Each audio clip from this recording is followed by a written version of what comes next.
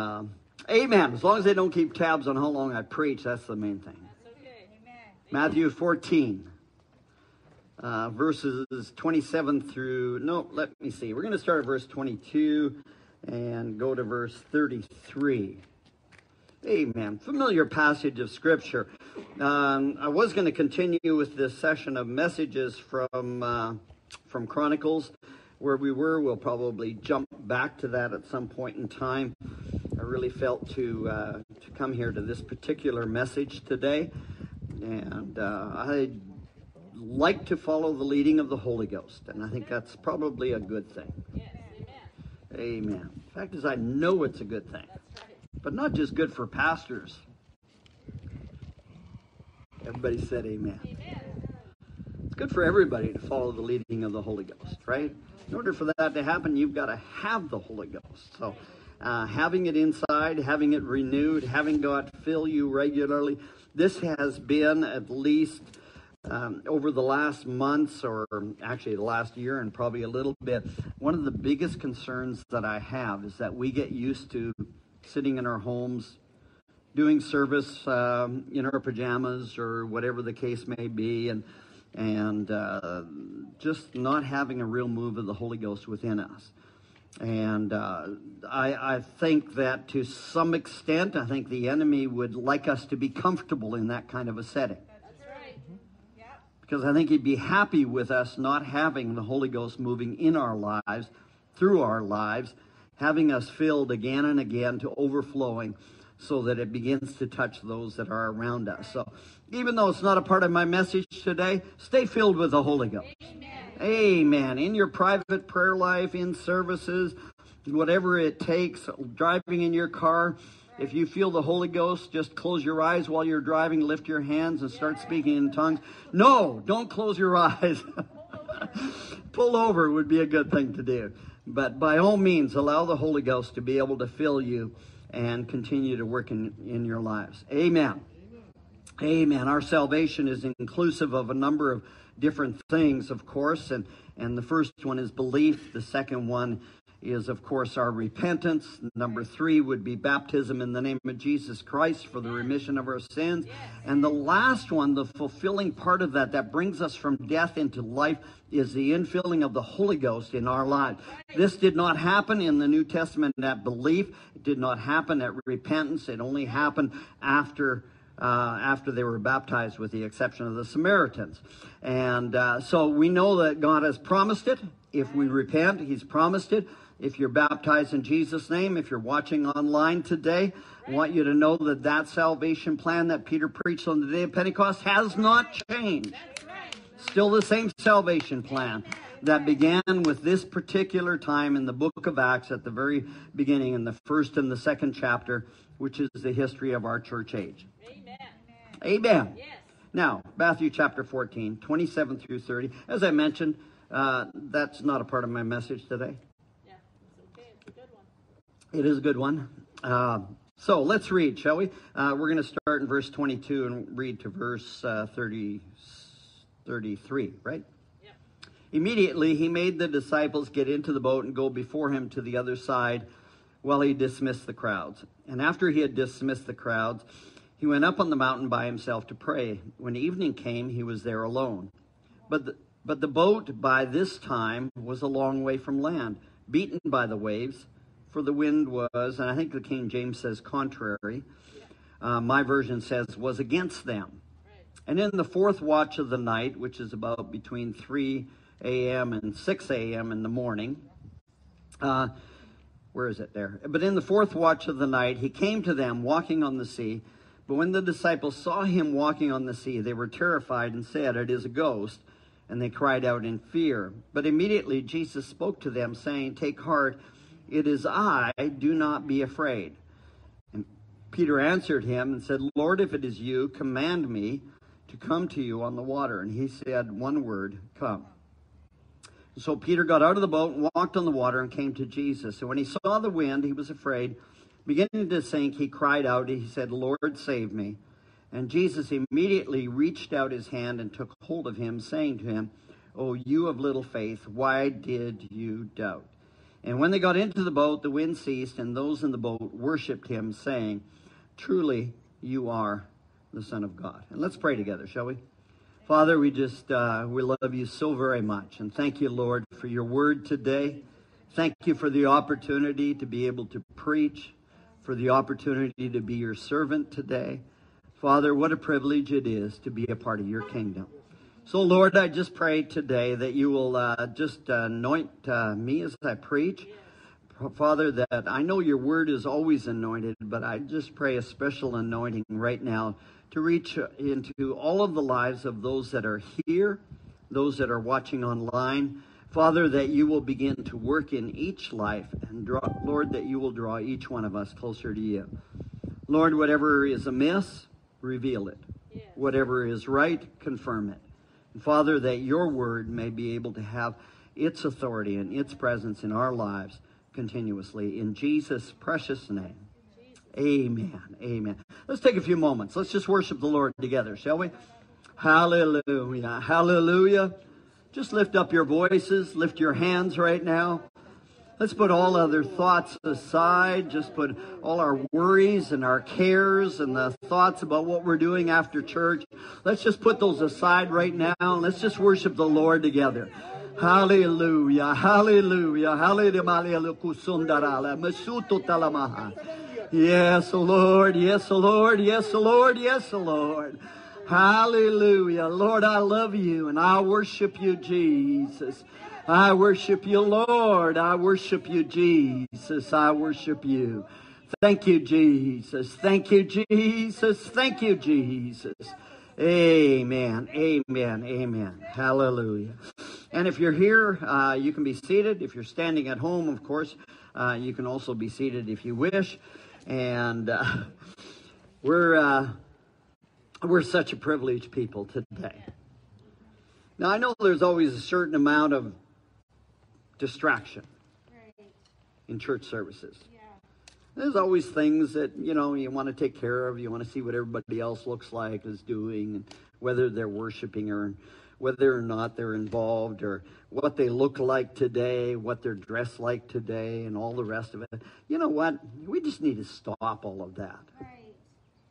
We need to just concentrate on one thing initially, and that's worship. Amen. Secondly, we need to center ourselves on the Word of God and what the Word of God has to say to us. Right.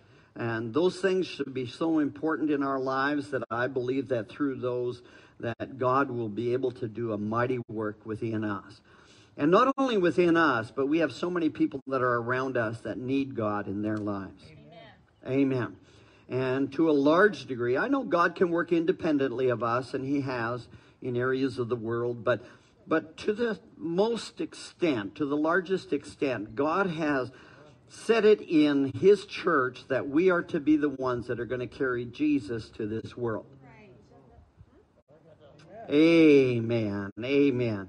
God wants to use you to win souls. It is His will that the anointing of the Holy Ghost would so fill you that that anointing would flow out of you and touch other people's lives that are around you. And so I want to encourage you today that you just get as much of God as you possibly can into your life at all times.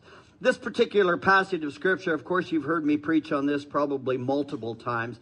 I did get a little notice from the United Pentecostal Church recently that thanked me for my 40 years of ministry and within the United Pentecostal Church. And my wife and I came here within that first year getting a local license at that particular time. And so it's been 40 years since I've been here in Port Alberni, since we came to start the church. And that's pretty awesome. Amen. Amen. I don't regret having come here. It was the will of God that we came.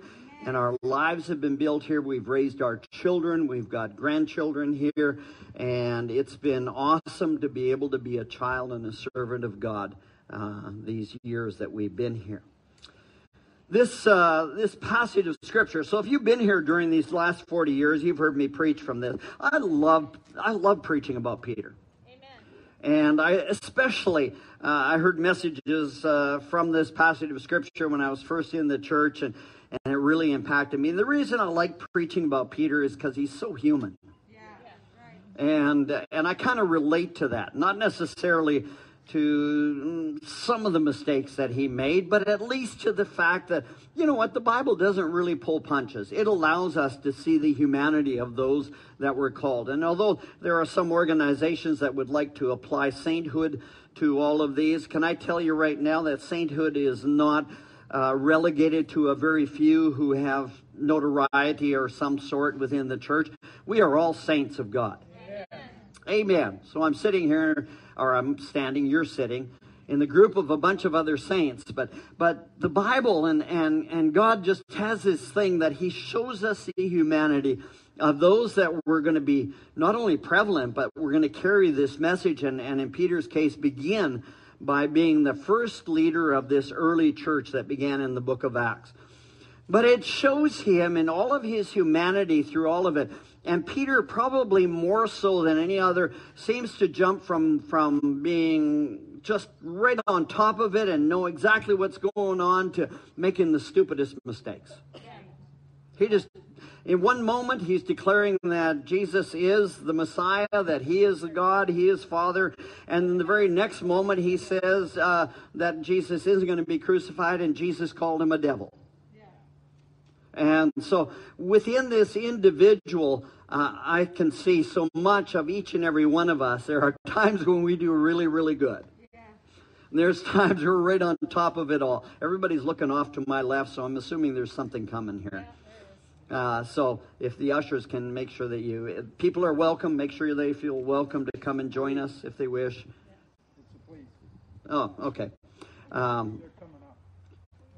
Just go and... Ted, go and meet with them and talk with them, please. Alrighty. So as we're meeting together here today, and if we've been through this before, where the police have come, we're just going to continue with our church service here. Everybody stay centered in on me. He can take care of it all over there. This boat ride that we read about in Scripture in this particular instance is so much like our lives, so much like the way that we have existed, the way that we live our lives. We start out in this world, we come into this world red-faced, crying, unable to do too much for ourselves, dependent solely upon our parents for everything, from food to clothing to bedding to all of it.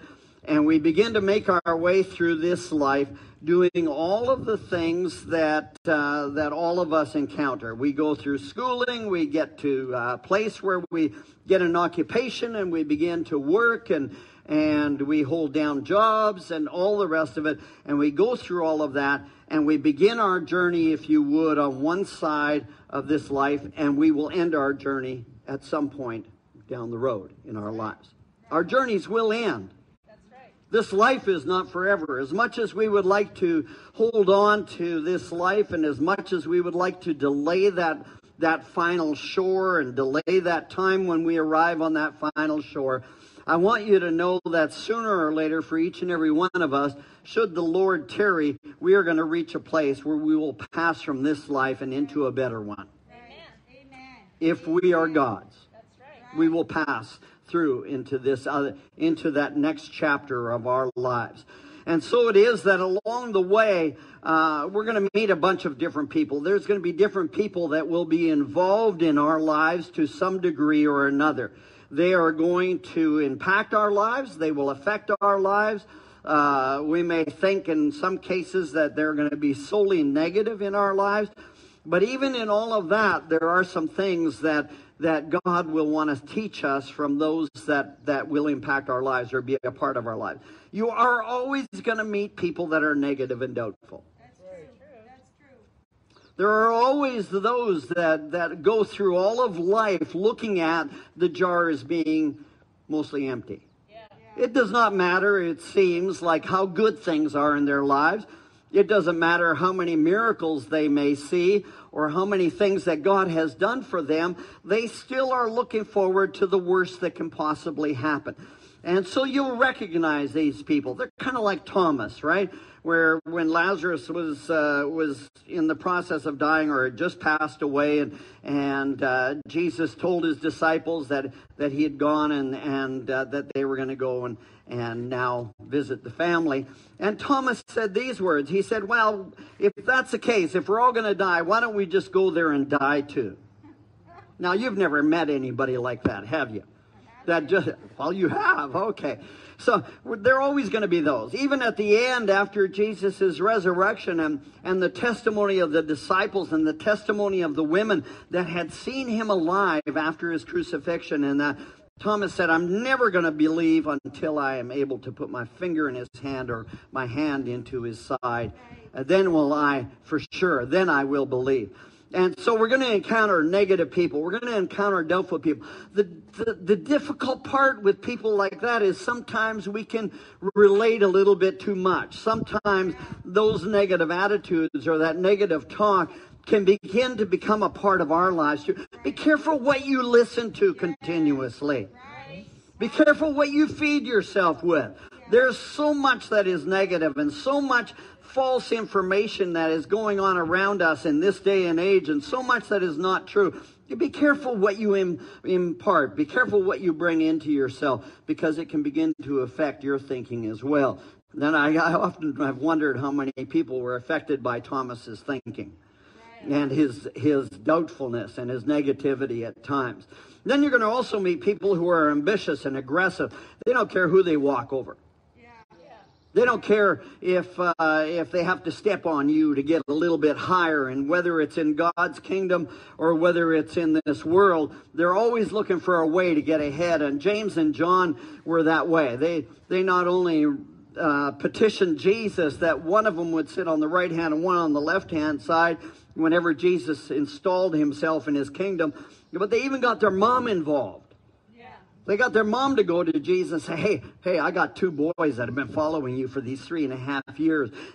When you present yourself as king, when you begin to rule in Israel, because they're still looking at a physical kingdom, can one of them sit on your right hand and one sit on the left hand? And so you're always going to find these type of ambitious and aggressive individuals that you're going to encounter throughout your life.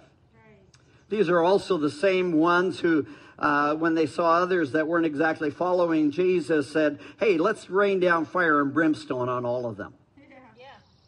Yeah. And Jesus, of course, says we don't quite do that. And so we're going to do things a little differently. But you're going to meet people like that. And to some extent, they're going to hurt you on the way, because they're not necessarily concerned with how you feel. They're not considering how this may affect you. The only way that they think is how this affects me and my ideas of where I can go and how promoted I can get. Then you're going to find people that are just helpers in your life. They'll just jump in and they'll help you with things. Andrew would be an example of that, who brought Peter to Jesus. And Philip was another example of that, who brought Nathanael to be with Jesus as well. And so you're going to find people that are helpful in your lives as you make your way through from this journey from one shore to the other. And then you're going to meet the people that are like Judas. People that are liars. People that are betrayers. People that are thieves. People that just desire to do whatever's wrong. And you're going to encounter them. You say, why do we have to have people like that in our lives? Well, because that's what the world is full of. It's full of these types of people. And if you're making your way through life, the only way you're going to avoid these to go live out in the bush somewhere just by yourself, and then you'll probably have all of those situations arise inside of you anyway. Because you got to deal with you, right? We're also in this life, this journey from one shore to the other. We're going to encounter all sorts of different kind of conditions in our lives.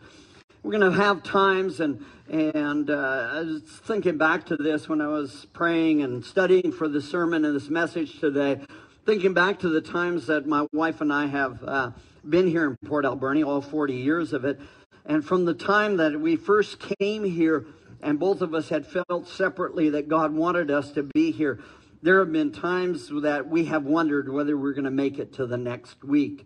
financially, emotionally, and spiritually, just because of things that had happened in our lives. And pardon me, I don't have time to get into all of those today. Maybe another time I'll preach and we'll talk about just our testimony of times that we have been here in Port Alberni.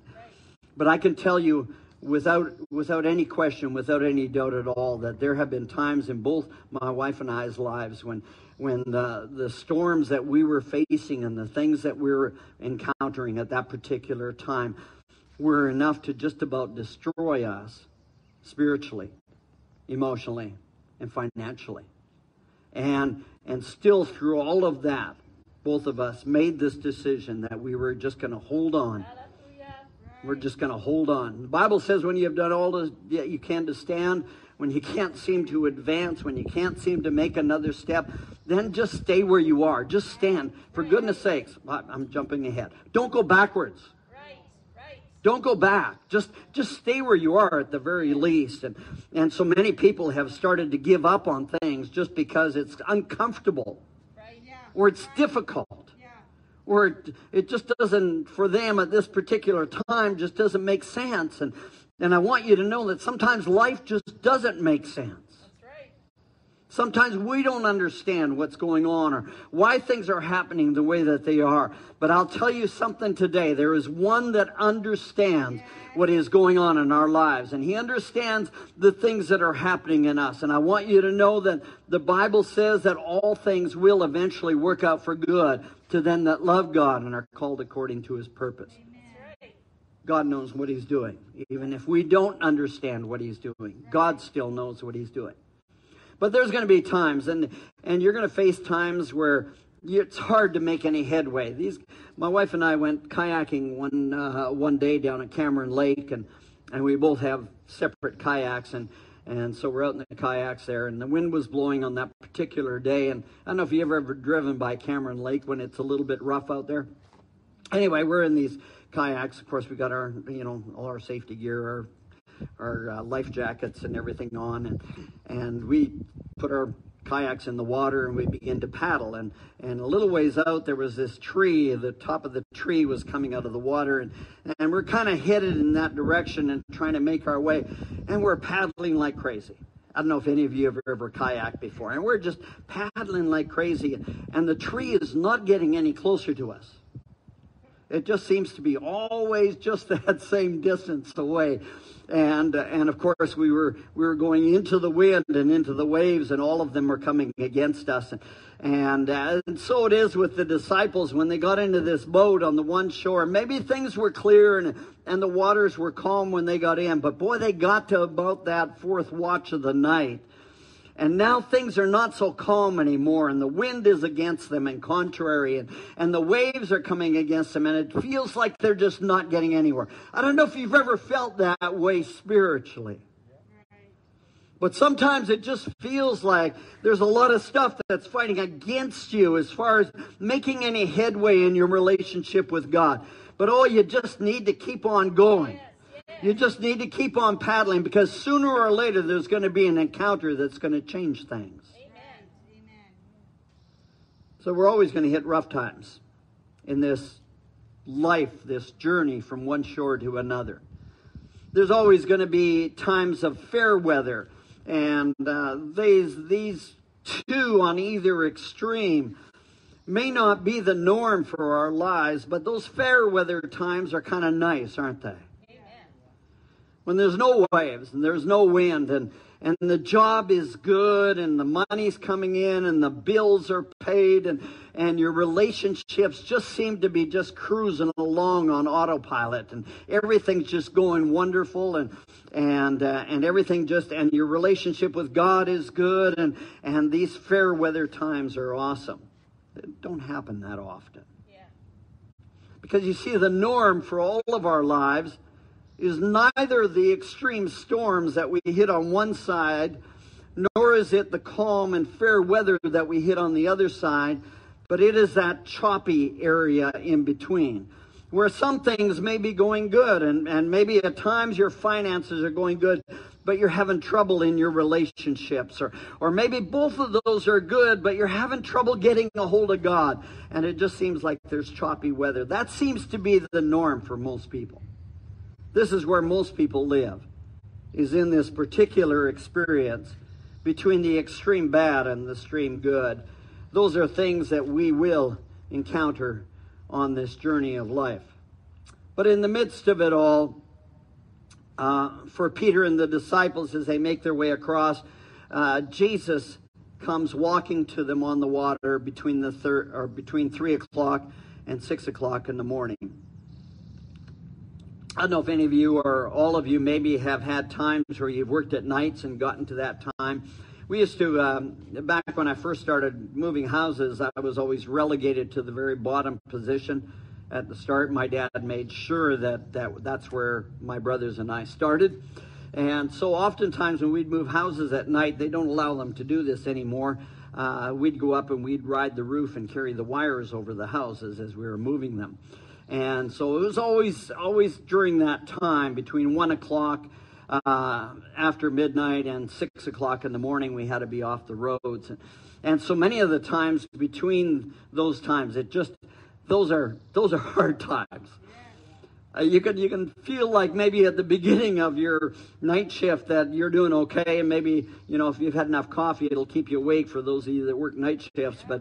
But boy, you get towards those witching hour, I think is what my daughter used to call it when she was a nurse in the hospital here, is the witching hour is between those times. And it just is hard to stay awake, hard to keep focused, hard to make sure you're constantly doing the right thing. I tell you, if I'm in the hospital, that's the time I don't want those people coming to take care of me, because I'm not sure whether they're all there.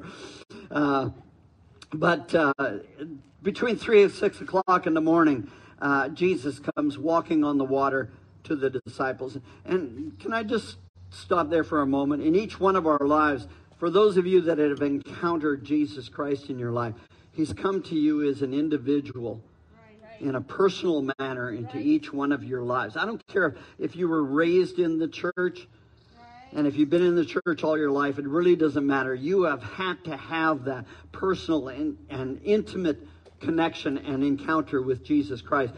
Because you see, even though He wants all of the world to be saved, He comes to us as individuals. That's right. And so He came to His disciples and walking on the water in the early mornings, in the early morning of the night, and that encounter was very, very personal for the disciples. At least I'm assuming today, I don't know, maybe about some of you that are watching online, but maybe all of you that are here have had that encounter and have made this step. We take a step out of our lives that we have been so comfortable with for so long, and we take that step into the unknown by faith. That's right. Peter said to Him, "Lord, if it's You, bid me come." And Jesus' one word to Peter was just come. I don't know if you've ever heard that. I heard that voice at the age of 27 when I came and gave my life to God and repented of my sins, and I was baptized in Jesus' name. And I remember being filled with the Holy Ghost, and remember how personal and intimate and close that time was. What a tremendous time in my life to see my life change, knowing that God is not just up there watching and interested in my life, but that He filled me with His Spirit, and that He was intimately engaged in who I was and what I was going to be and what my life was going to entail. Peter said, "Bid me come," and just one word, come. Jesus is always the same words to every one of us. Come. Come closer to me. And in order to do that, if we just step out of the comfort of our past lives and just start to leave that behind. Listen, forgetting those things which are behind. Right. Reaching forward to those things that are in front of me. Right. I press towards the high calling of Christ Jesus. I press towards it. I'm moving towards it. That's our goal. That's our aim. Forget about the past. All those things that you were. So many times we come to God and we're still trying to drag our past in along with us. But we've got to leave that behind and say, just Jesus. So Peter takes that step of faith. He may have been criticized by the other disciples. They may have said, hey, hold on a minute, you're going to sink like a rock, Peter. Well, Peter could swim. Yeah. We know that because at the end, he swam from the boat into shore to be with Jesus. So he could swim. He wasn't afraid of the water. He'd lived his life on the water. Now, maybe the waves were so high at this point in time, it might have been a danger to him. But I'm sure that he felt like he could have come back to that boat if he'd really wanted to. Right. So you get out and he's walking on the water, and you can criticize him all you want for sinking, but at least he got out to walk on the water, and he's the only one that did that besides Jesus. Right. But he's like us, and like every human being, that after a while, the things that you see going on around you seem to consume your heart and your mind and your eye and your vision, and you just kind of grasp a hold of stuff, and you begin to look at COVID, and you begin to look at everything else that is going on around you, or you look at your relationship, or your finances, or what's happening, and you begin to look around, and your vision gets off of where it needs to be. And when your vision gets off and you start to become consumed with the things that you're looking at that are around you in this world, all you see is waves and wind and storm. Right. Because that's what goes on in our world. That's right. That's all you begin to see. And when you begin to see that, when you begin to look at that, you lose the vision that kept you afloat, that kept you on top of those storms and those waves, and immune to the wind. Because you see, the only way that happens is as long as our eyes are focused on where they need to be. Peter did not, when he stepped out of the boat, he did not take a lifeline with him. Right. Hebrews tells us that since we are surrounded by so great a cloud of witnesses, let us also lay aside every weight and the sin which clings so closely. Let us run with endurance the race that is set before us. It is certain that we can take nothing with us. Anything else besides just him going over the boat, anything else that he tried to carry with him would have surely weighed him down and caused him to sink sooner than he did. He didn't make allowances for turning around and going back to the boat. In 1519, Captain Hernan Cortez arrived in Veracruz, Mexico, to conquer the land, and the first thing that he did is he gave the order for those that were with him. He says, I want you to go back and I want you to burn the ships. Just burn the ships. Just burn them. But hold on a minute. If we burn the ships, we're not going to be able to go back home again. That's the idea. Right. In our lives, when we come to the Lord, I want you to know we need to make it an all or nothing. It needs to be that we set ourselves, it's Jesus or nothing. When Peter began to sink and the waves and the wind consumed him and he began to sink, the first thing that he thought about was turning around and going back to the boat. No, he didn't. Right. There was no consideration for him to turn around. I don't know how far he walked from that boat. I don't know how far he made it before the wind and the waves started to consume him, and that's all he could see. But I want you to know there was no consideration in Peter that I'm going to turn around and go swimming back to the boat. Listen, don't go back to anything that you gave up when you came to God. Don't start turning around and bringing it all back into your life, because little by little you're going to find yourself closer to where you were before you came to Him. Right. Good word. But let's leave it all behind and let's just say, this is it. It's an all or nothing thing. And so for Peter, it was all or nothing. Musicians, you can come if you would.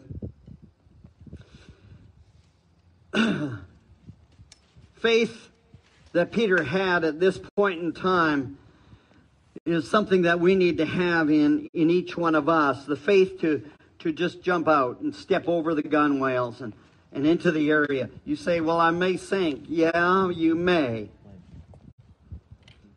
Yeah, there may be times when you just so consumed with things that are around you, when you're going to begin to sink, or you begin to lose your ability to stay above those troubles and those trials and those struggles that you're going through. When they will consume you and start to pull you down, there may be times when that, but I'll tell you something, there's nothing as rewarding as there is that when we are on top of the water and Jesus is the only focus of our lives. Right. When the waves can't affect us and the wind doesn't bother us, the only time that happens is when our focus is completely on the one who has control of the wind and the waves. Peter began to sink, of course. There was no consideration for, as I mentioned, there was no consideration for turning around and going back. There was no lifeline back to the boat that James was holding on to drag him back to the boat. Right. There was nothing.